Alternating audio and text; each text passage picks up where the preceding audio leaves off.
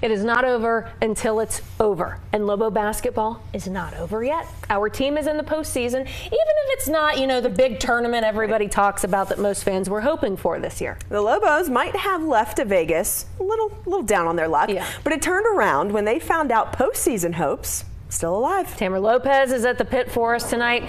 Tamara, a very loyal fan, says he's already getting ready for that game later this week. Tessa, that's right. And everyone has been a Lobo this season. He talked to us a little bit about how exciting that season is. And like you mentioned, that season is not over quite yet. He talked to us about the excitement ahead of Wednesday's game here at the pit. If you've been a fan as long as I have, the difference in the outcome of a basketball game can be by the crowd. Jimmy Montoya has been a Lobo basketball season ticket holder for decades. Even a disappointing finish for the Lobos in the Mountain West Conference can't keep him away. I feel good. I'll be there. I'll be rooting as usual. Montoya secured his ticket for the National Invitational Tournament game Wednesday. It's not the national tournament some fans were hoping for, but Lobo head coach Richard Pitino says it's still a big deal. Very, very proud to be in postseason for the first time since 2014. All of what we've been able to do this year is only going to help us build for future success.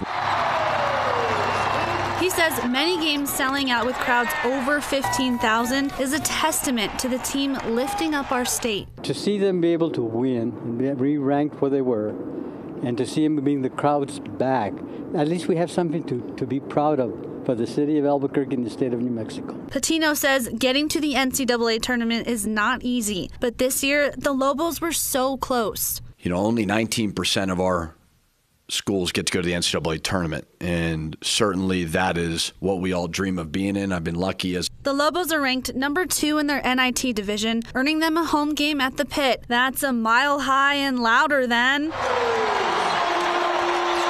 By the time I get home, I can't even speak because I've been screaming so long.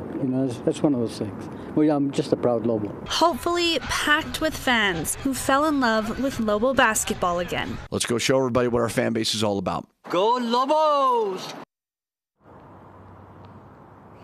So the Lobo men take on Utah Valley here at the pit on Wednesday, and if they win that matchup, there is a possibility for another game here at the legendary pit. Back to you guys.